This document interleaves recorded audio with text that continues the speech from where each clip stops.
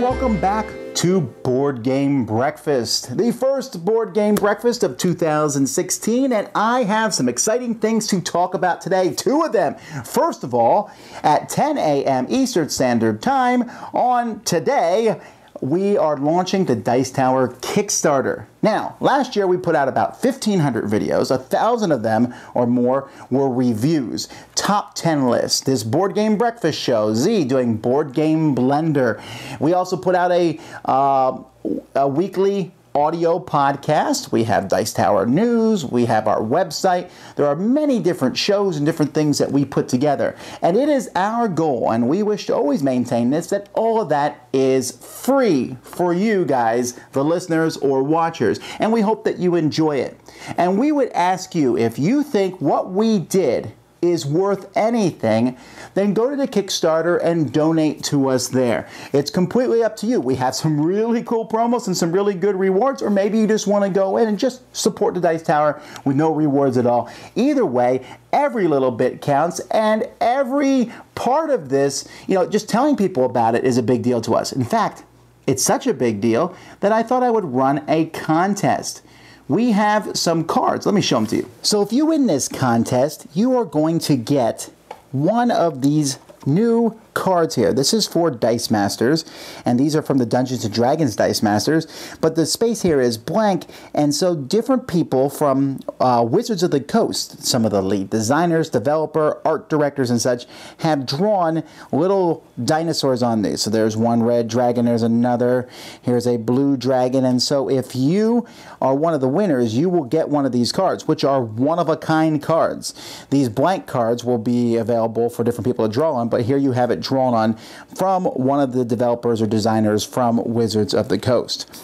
I also have this card here, which is a cable card, which is signed by both of the designers of Dice Masters. And so you're going to get one of these cards. So there's 1, 2, 3, 4, 5, 6, 7 winners. Each winner will also get one of the promo cards for WizKids. One of these cards randomly will also be thrown into the mix. And 3 of the winners are also going to have randomly thrown into the mix one of the demon cards for Cosmic Encounter. This was a special card that they gave out at Cosmic Con. You can see the token there. And 2 winners are also going to randomly get one of the bags and both of these bags are signed by both the designers, both Eric Lang and Mike Elliott. So those are the prizes. So if you're interested in getting some of those cool Dice Master promo cards, then just tell people about our Kickstarter, whether it's a blog post, a Twitter post, a Facebook post, or something, and then just email me. The subject of your email, put Dice Tower Promotion.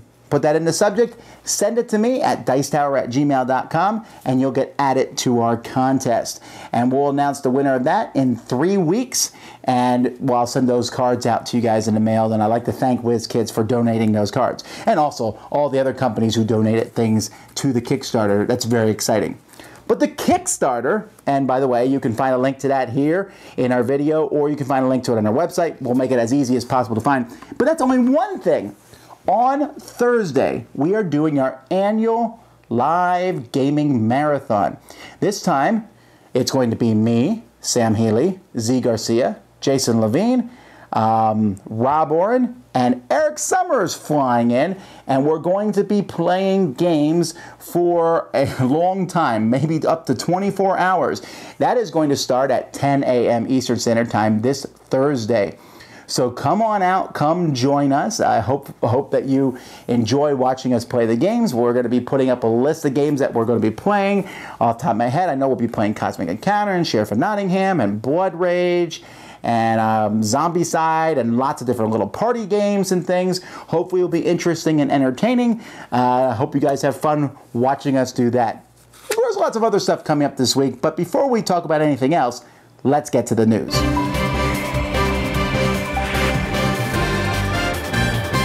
In the the news this week, Games Workshop is bringing back Blood Bowl. There's not a whole lot of information on this, just some pictures of the game, but it certainly is something that's happening, and Games Workshop continues bringing back all their older games, at least many of their older games, it seems one at a time, and that's going to be intriguing to see how that works out, but there's certainly a lot of fans of Blood Bowl.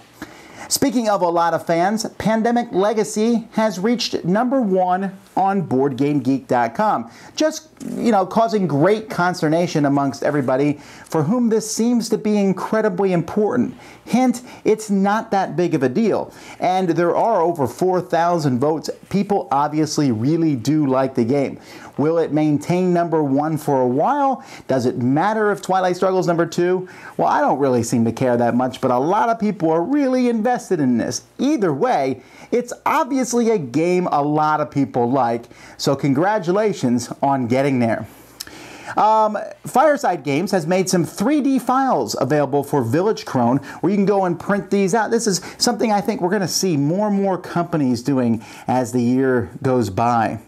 Also, Days of Wonder made a solo variant for 5 tribes available. You have 5 tribes, no gaming group to play it with?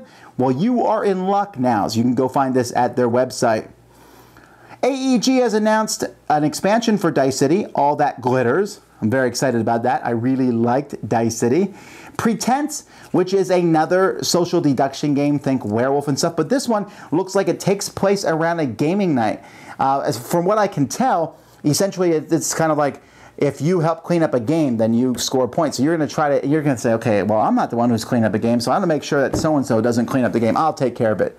I'm kind of intrigued about that. And Twilight Squabble, which I think is it's a Cold War short game as opposed to things like Twilight Struggle.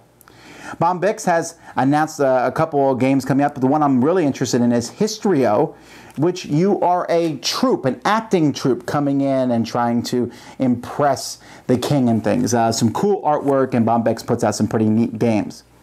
In sadder news, iLevel Entertainment, who did the game Nature of the Beast, they've announced that they're shutting down. Now, this is interesting, I think, for a couple of reasons. Lots of companies shut down. Most companies don't announce it. And I'm kind of glad that they did here, because most companies kind of fade off the scene and they're gone. Lots of new companies start every year, but lots of companies fade out.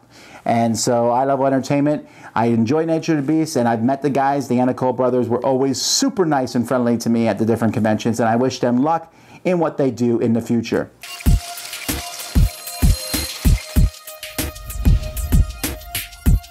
Oh, the new year.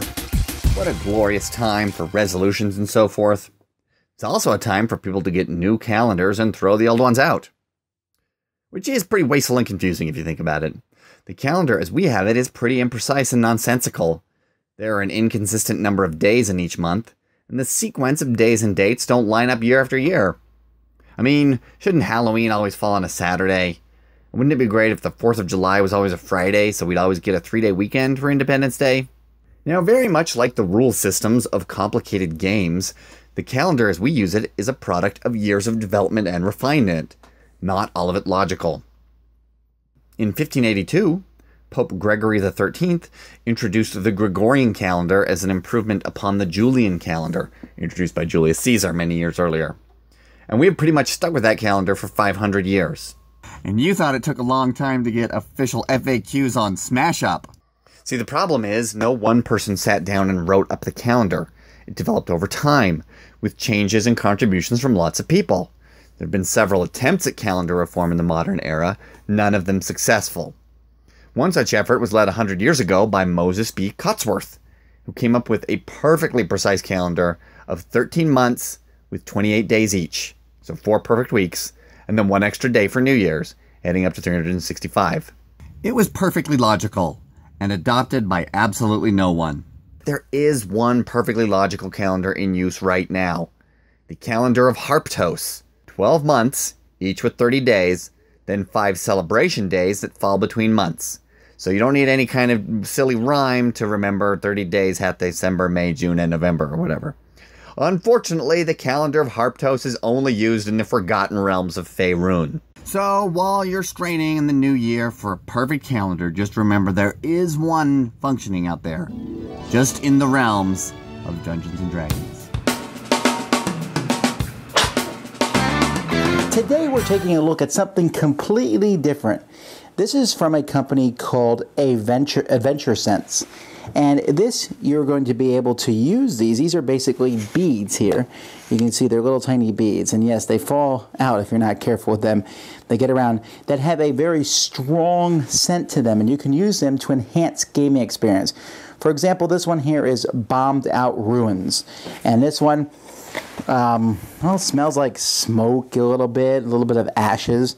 Then we have this one here, Vampire's Lair, which just smells disgusting. I don't know. It smells like a kind of a putrid area.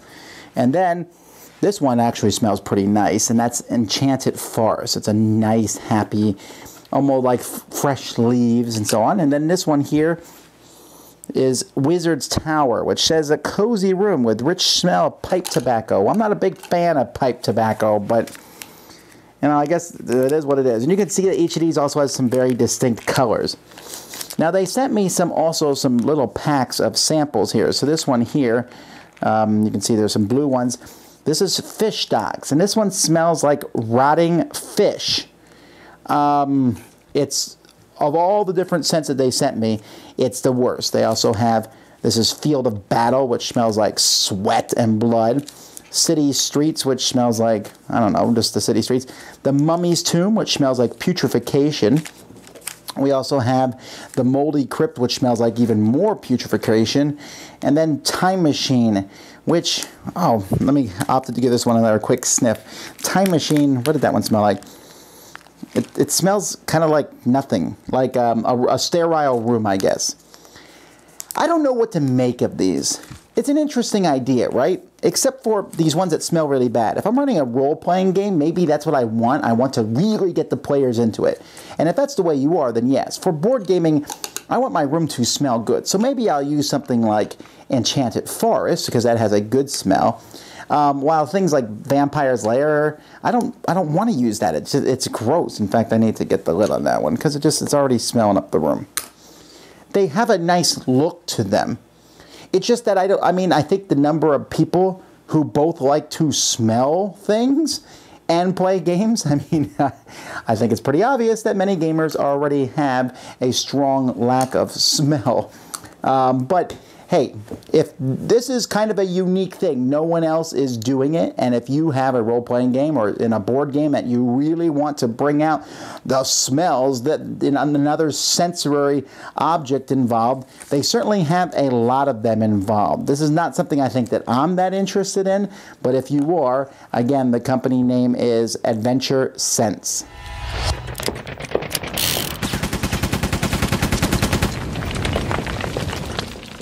Hey folks, I'm Vasel here. Jason Levine. Today's question comes from Matt, and he says, is there a reason why we make our top 100 games? You did yours last year. Yes. I did mine. And is there a reason that you would have a game in your top 100, but it's not in your collection? Do you have all top 100 of your games? I do have all top 100 of my games. Can you think of a reason why you wouldn't?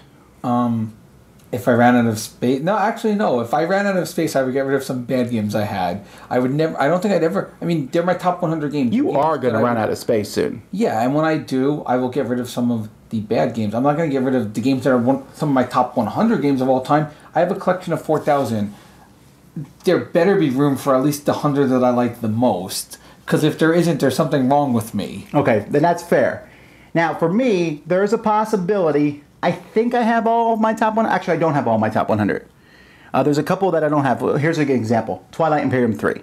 That's my top 100, but I don't have it because I rarely play the game, and if I do play it, I'm going to play it with Sam or Jason Tesser or somebody else who already has it. So there's no reason for me to have it because I'm never going to play it without these guys. Yes. And if I moved away, which I don't plan on doing, if I moved away, I'd find someone else who has it. Do you have Twilight Imperium 3? Yes. Yeah, but that's what I'm saying. Enough people in the group have it that I don't need to own it because that's an event game for me. And that's mostly the only ones I would have. Like Jason said, I have a much smaller collection, 1/10 his size.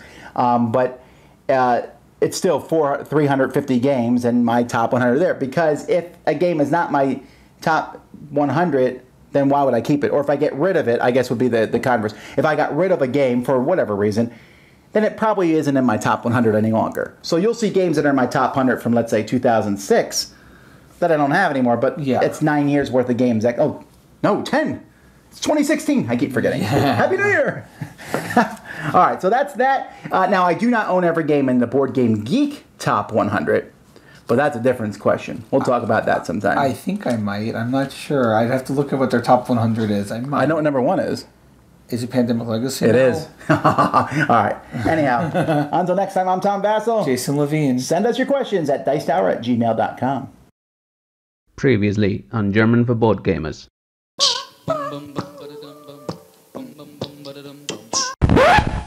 That was disappointing. As you may have noticed, if an English word ends with an E, the E is always silent. Well, almost always. Usually... Oh, shut up! On the other hand, if a German word ends with an E, the E is never silent. So this nice gentleman is Uwe Rosenberg, not you. As for the pronunciation, use the E in bed as an approximation. There you go. E. The German I is a lot easier. It's simply E.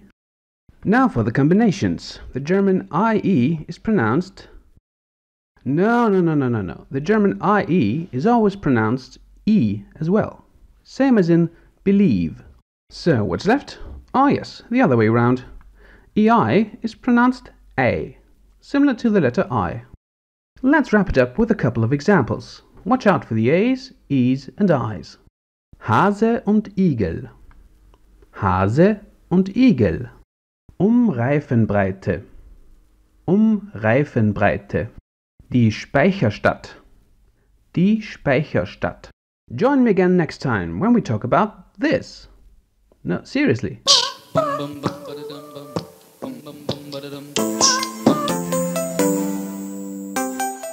Hi, welcome to the 101. Today we're going to be talking about miniatures that don't come exactly the way you need them to in board game boxes and how you can fix them. Sometimes you'll get them and they'll have bendy swords, or maybe they're even lean forward like this. I'm going to show you a quick, easy solution to this. So let's go down to the table and take a quick look. Right here we have some very, very hot water that we microwaved for a while, close to boiling. And over here I had thrown some ice cubes, which obviously have melted already, into this cool water. So what we're going to do is I'm going to show you how this is done. So you're just going to take and dip the miniature, and as you can see, this one is kind of just not where we want it to be. We want to soften the plastic. So what we want to do is just take the end of it, or take a pair of thongs to protect yourself. Right now all I'm trying to do is just get him warm enough to move him, and we'll keep it in here for anywhere for about 20 to 30 seconds. Now once we're done with that, we're going to move him into position as he softens up. And then as he softens up, what we're going to do is we're just going to keep on dipping him into the hot water until he softens up enough. We can bend him into the position that we want and dunk him exactly into the cold water. And once we do that, we just leave it in there for the model to cool from the hot water. Take it out, and miraculously we were able to get him back to the position that he was supposed to. This softer plastic is very moldable and very easy to do. So all you need is some boiling water to actually change the way the figure is. So there you have it, a quick and easy way how to fix your figures. So there you have it. That's this week's edition of Painting 101. I hope you find it helpful, and we'll see you next time.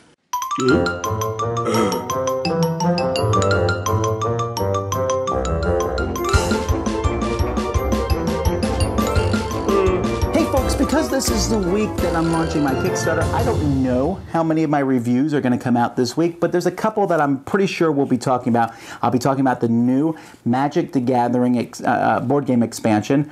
I'll be taking a look at Raiders of the North Sea, probably the new version of Telepathy, and I'll be starting a new series of videos. It's going to be called Every Game is Awesome. This is me and Jason Levine, and we'll be taking a look mostly at Euros. This is a category that people say that I'm weak in, so I'm going to bring on an expert with me, and we'll be taking a look at a couple games this week. We're going to start with Nippon and King Chocolate. So there's also a couple other games that I'll be taking a look at, and of course all the other reviewers will be doing games.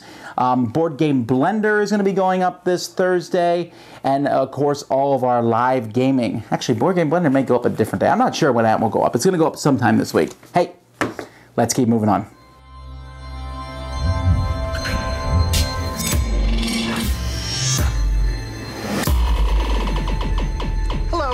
Chaz Marler here from Pair of Dice Paradise currently. Board games make up 90% of my monthly entertainment budget, the other 10% being spent on bulk candy and unicorn memorabilia. So to stretch my entertainment dollar as far as I can, I buy the majority of my new games online.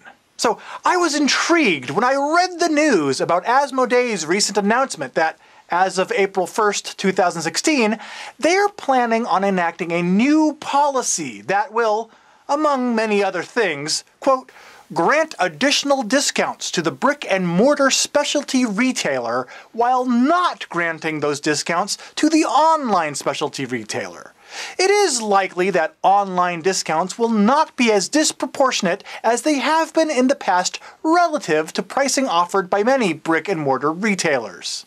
Asmodee's statement suggests that the intention is to reward the brick-and-mortar stores that best market Asmodee products by potentially forcing online retailers to increase their prices, thereby closing the gap between prices offered by physical and online retailers. Now, some suspect that as a result, online prices may increase by several percentage points, allowing selected friendly local game stores to better compete with online retailers. However, is that really how markets work?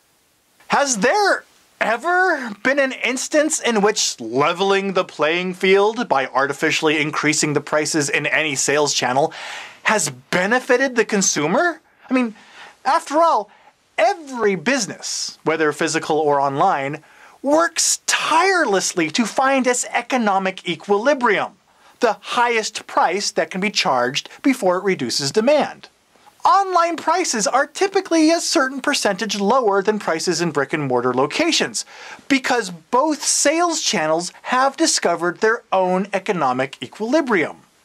If online sales increase, then it's possible that brick-and-mortar stores will simply increase their prices to retain the previous percentage. Because once consumers become acclimated to a price adjustment in an economic equilibrium, it becomes the norm. The result is higher prices in every sales channel, not the creation of some fictitious level playing field where it rains candy and a unicorn becomes president. Let's hope that Asmodee rethinks, or at least clarifies, this potential market manipulation before it goes into effect this spring. Otherwise, come April 1st, we consumers may be the ones having an April Fool's joke played on us.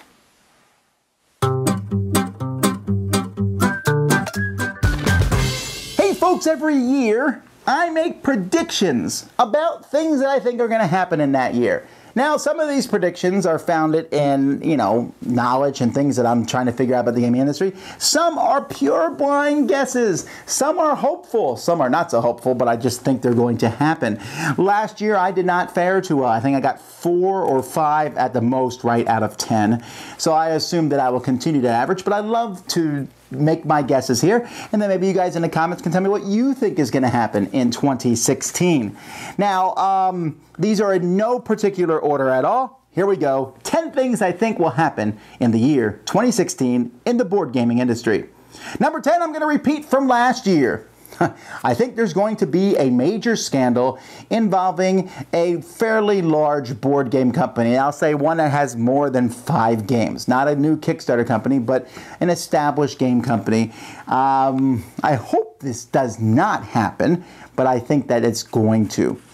Number 9, I think I'm going to make a prediction here that all of the big gaming conventions, so we'll say Essen, Gen Con, Origins, I'll go with those 3. Those are the 3 biggest gaming conventions. I'll say that all 3 of those will grow by at least 5%. I think the growth that we've seen in gaming conventions has not yet slowed down, but I think they will all grow by at least 5. I almost want to say 10, but I don't think Essen and Gen Con could handle a 10% growth, but we'll see. So I'll say 5. Then, legacy games. They're very big now, or at least Pandemic Legacy is big, and we got Seafall coming, but no one other than Rob Daviau has announced any sort of legacy games. So I'm going to say that this year, less than 3 or less legacy-style games from people other than Rob Daviau are going to be announced. I think a couple will be announced, but it's a very difficult thing to design. And some people are expecting a wave of them to come. I'm going to say that wave is not going to come, or at least it's not going to come in 2016. I might be wrong, but we'll see. Number 7, I think Pandemic Legacy.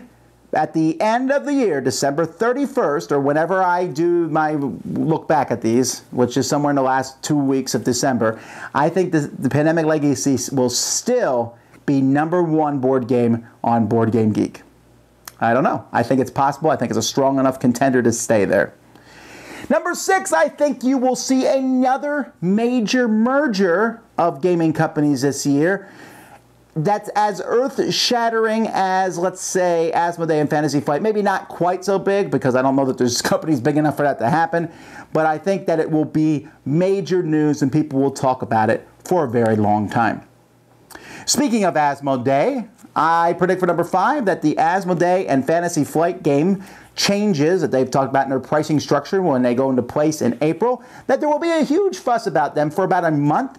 And in about, let's say, by the time September and October roll around, there will still be a little bit of grumbling, but people will have acclimated and it won't change things. But I also am going to include that I think Fantasy Flight will back down. I keep saying Fantasy Flight, Asmodee, USA, whatever. I think they will back down on one of the changes by the time we get to December. One of the, maybe it'll be a small thing like a concession. I think they'll pull back on that, and we'll see. Anyhow, let's see. I think that the top 10 ranked games at Board Game Geek next in 2016. So at the end of the year, I'll do a search and look for the top 10 ranked games at board games from 2016. I think 4 or more of those 10 will be Kickstarted games. I think Kickstarters, it's going to be a year we're going to see a lot of solid Kickstarters released. So that's the way I'm going to kind of measure it. Number 3, I don't know how to really quantify this one, but I think we're going to see a deluge of these social deduction games, werewolf, resistant type, similar things. We're already seeing many of those announced, and I think we're going to see maybe 10 to 15 of them come out this year. Just a whole pile of them. I'm getting a little weary of them myself. Then number 2, oh man, I hope this one doesn't happen, but I think the Magic the Gathering board game will have lost all steam by the end of the year. I assume that as the year goes by, I don't know what they've planned for it, but I would guess they'll release 2 or 3 more expansions over the course of this year, and that none of those will make a huge impact. And I'm going to even go farther out and say by 2018, this game will be dead. Now, I would love for myself to be wrong on this one. I would love Wizards to take this game and run with it, but it does not look, or Hasbro to take this game and run with it, does not look like they wish to do so at this current time. And then my number 1 prediction, and again, these aren't in any order, I think Games Workshop is going to be suddenly and not suddenly, but slowly over 2016, by the end of 2016, people are going to start looking at them as a board game publisher. They're still going to have their whole miniatures line, but with Blood Bowl coming out, and I'm going to guess they'll announce a couple other games over the year, and people are going to start looking at them, and board gamers are going to start taking them more seriously than other in the past where they just kind of wrote them off as just another miniatures company. What do you think is going to happen in 2016? I don't know. That's my crystal ball. Tell me in the comments what you think. Let's keep going on with the show.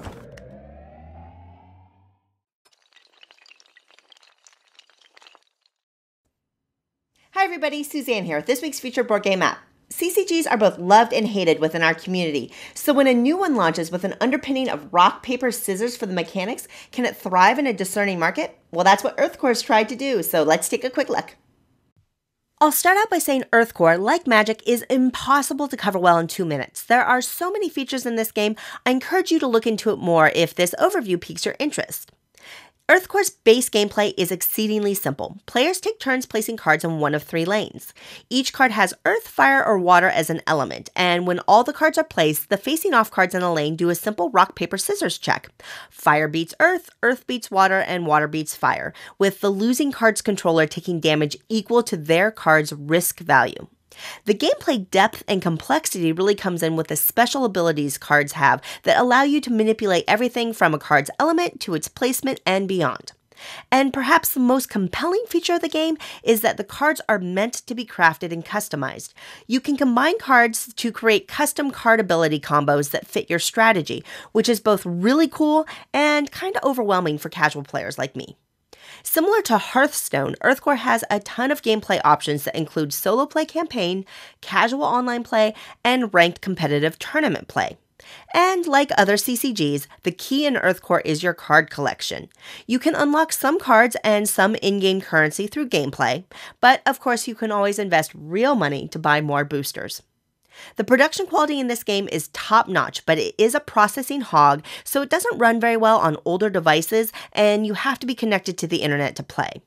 The game is easy to pick up and learn, but casual players will likely want to stick to the campaign mode because, like other CCGs, the difficulty ramps up very quickly as people who invest in the game as a lifestyle game whiz by other players. Earthcore Shattered Elements is an excellent game that has all the bells and whistles and all the pitfalls of other CCGs. But it is a fun game and it's free to download, so give it a try.